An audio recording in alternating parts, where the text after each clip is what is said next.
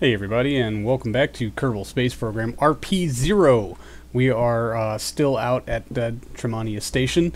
Astronaut Kathryn Richards, I think it was her last name, the research scientist, is adrift aimlessly in space. Her RCS pack is out of fuel, and it's a tragedy because I screwed up a bunch of stuff. So our other research scientist, Deanna, last name I'm not going to pronounce, has been transferred over to the habitation module, which was where Kathryn was heading when her RCS pack ran out. We have topped off its life support supplies. We have given it fuel because that seems to be an issue, and you can see poor Kathryn out there, that little white speck near the top center of the screen. But no worries. Deanna, last name I'm not going to try to pronounce, is on her way. So I'll just nudge this. Well, those are some mighty sturdy solar panels. I have no idea how those did not break.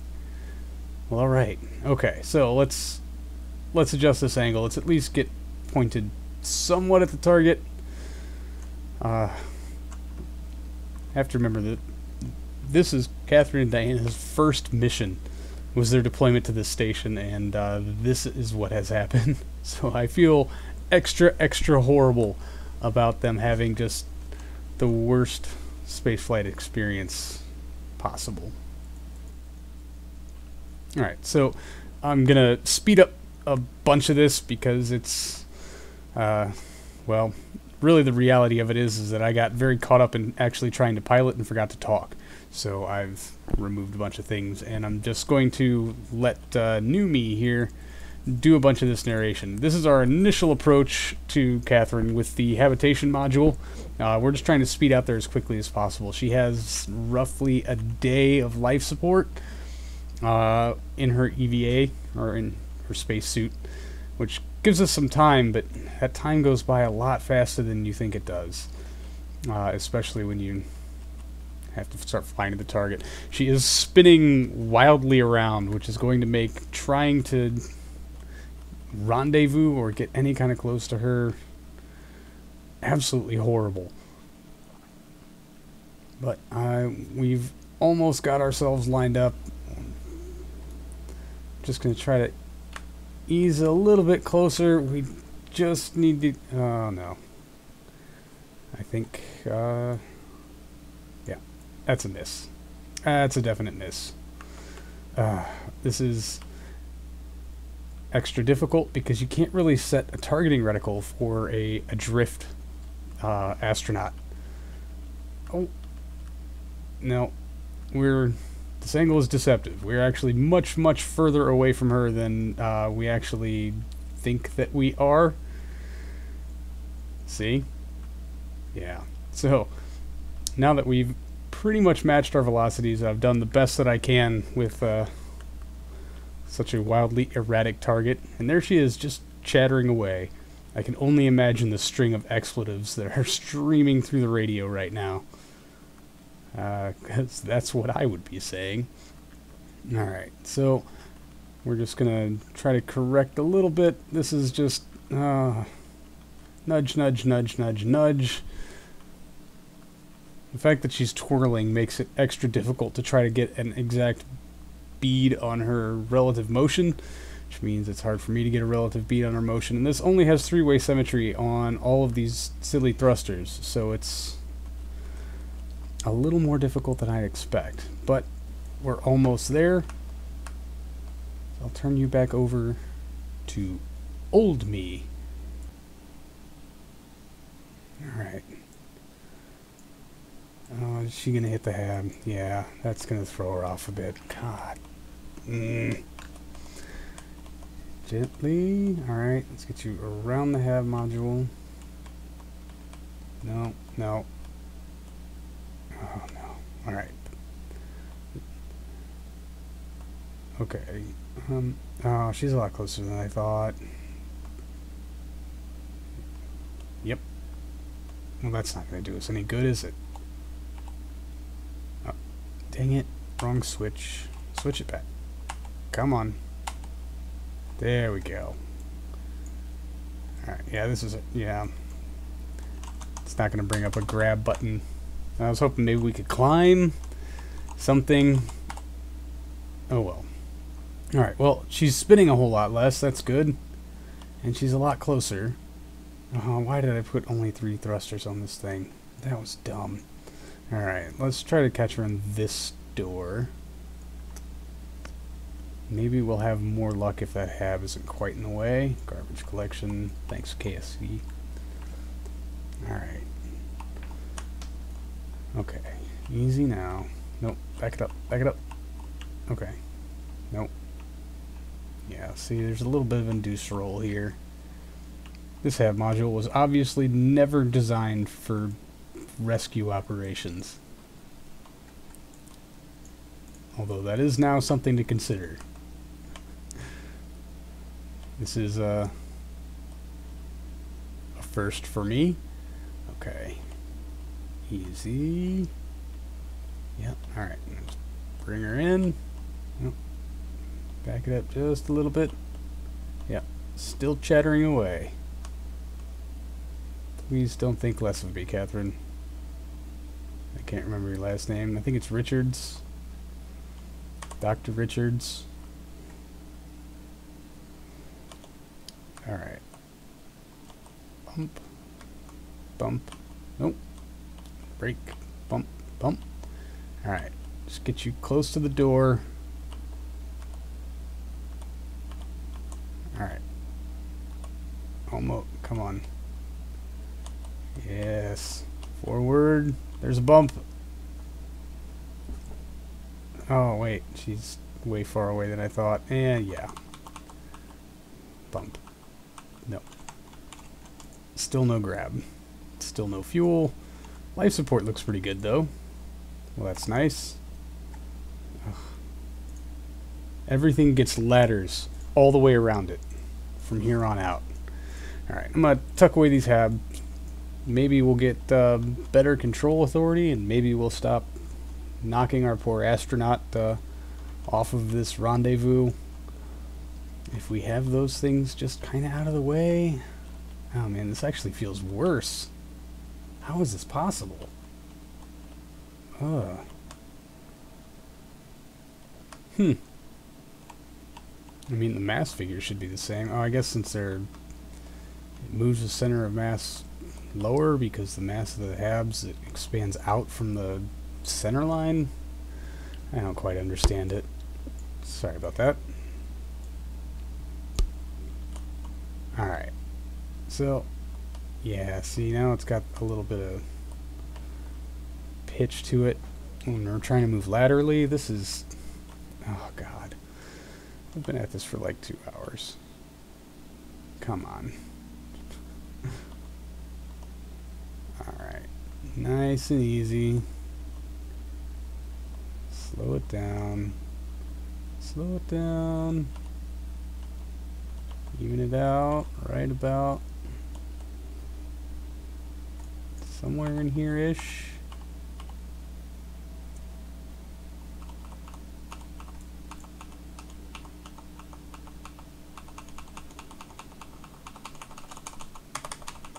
Oh, come on. Come on. Grab something. Oh. I'm in the wrong place. Oh, that was dumb. Par for the course. Pretty much. Alright. Let's do this again. We did it once. Just have to remember to switch to the correct thing.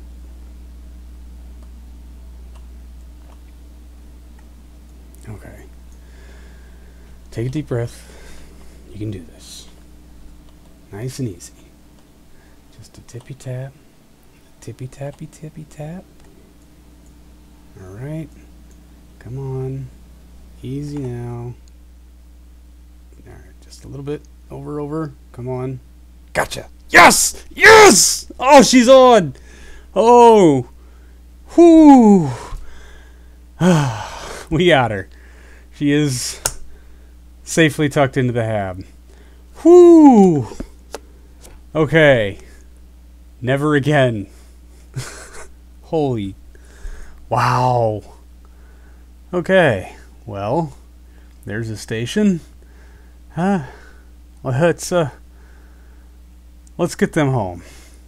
Or to the station. Whichever.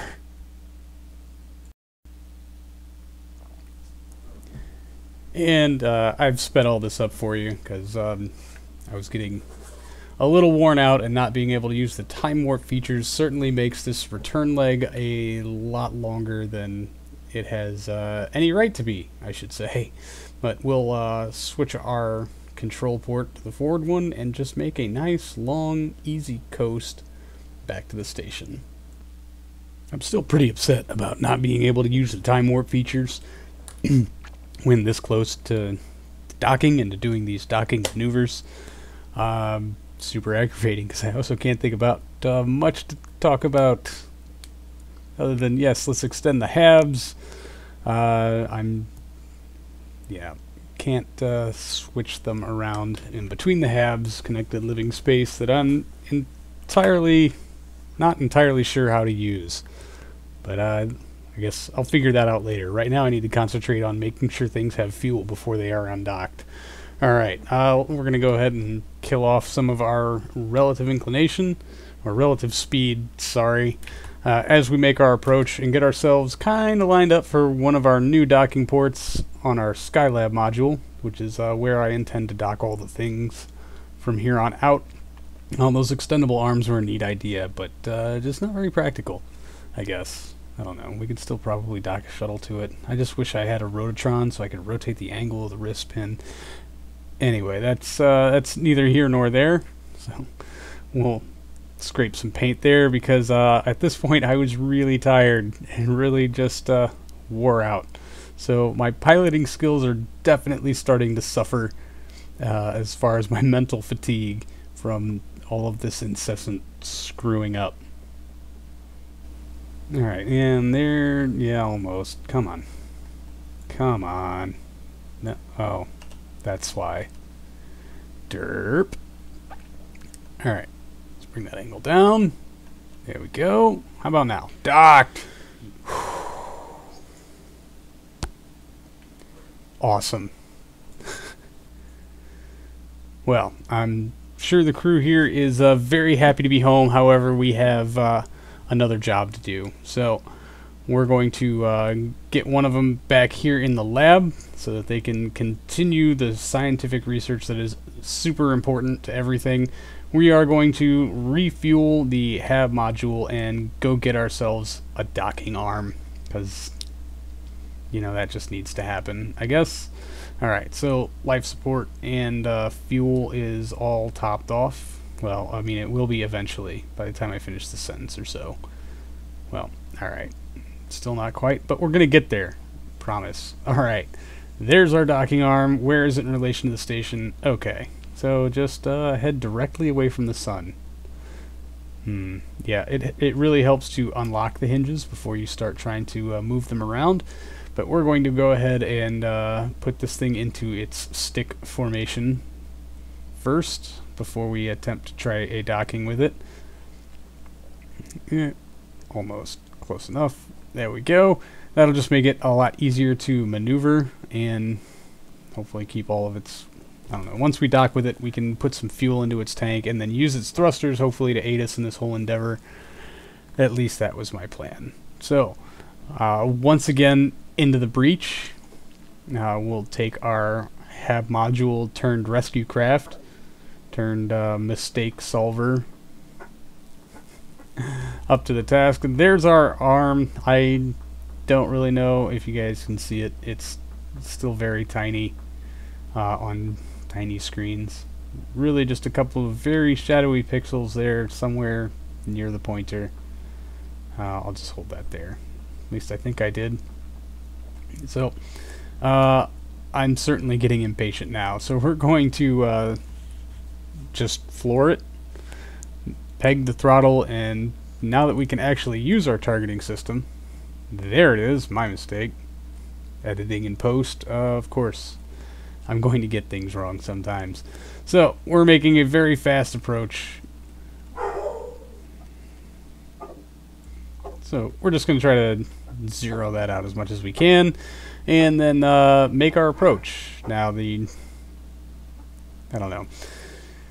The initial plan here is to dock with it and then take it back to the station, dock the arm with the station, and then go redock the HAB module. Which really means that I need to be on the other side of this thing. Because the side with the Agena core is the side that I would like closest to the station. It has the strut thingies on it that I can attach to stuff. And that's doggos barking in fast forward. Sorry about that. So we want to be on this side because this is the side that will be docking with any incoming spacecraft or cargo modules or resupply missions, etc., etc. So this is the side we want facing away from the station. So we'll just get ourselves a little lined up here. So many dockings in so few episodes. You'd think maybe I'd be getting a little better. I am not, obviously. Alright, so there it is. That's a solid dock. Alright, so we're going to transfer some fuel. Yep, we've got good response on half our thrusters, just not these down here. For whatever reason I can't quite discern. Anyway, we're going to go ahead and truck this thing back up to the station. Not a short haul by any means. And the fun problem I'm certainly having a little bit of issues with is that the thrusters on the Agena core side are not firing, which is creating a one hell of an imbalance as far as being able to maneuver this thing laterally. It's not really a thing. As you can see, it pitches up or down wildly depending on which direction I'm trying to go, because all the thrusters are basically just on one side. I think the center of mass is actually going to be just above the lower docking port at this point. That docking arm really just doesn't have a whole lot to it other than a fuel tank, which I pumped fuel into for absolutely no reason whatsoever. The transfer seems to work just fine, but either way, it's making it very difficult to maneuver laterally, so that's why I'm making this kind of a swing. Put the thrusters where I need them to be, line up with my docking port of my choosing, and swing right past it. I am tired and frustrated and kind of done with this whole multiple dockings ordeal, so I've decided that for the time being I am just going to dock the HAB module at its designated place, from its top docking port. Bleh, that's what I was trying to say. I will fuel up the docking arm later, make sure that I have solid connection, and then maneuver it of its own accord to the other side of the station after making sure that it has fuel in radio contact. So we're finally at the point where we can get ourselves lined up. If only we could maneuver laterally in a somewhat smooth fashion with us dangling docking umbilical hanging beneath us. Anyway, we've got ourselves lined up. I've got the orientation I like with the HAB pods swung out to the sides like that, or at least to where they won't be interfering with everything. We've got solid hard dock. And there it is. The crisis is over. All of our astronauts are safely back aboard the station. All of the station pieces have been returned to it in some form or another. I am so happy to have this ordeal done and over with, to be very honest. So that's going to do it for this episode, everybody. Thank you so much for hanging out. I really do appreciate it, and for putting up with my blatant stupidity. I'll see all of you in the next one. So until then, see you later.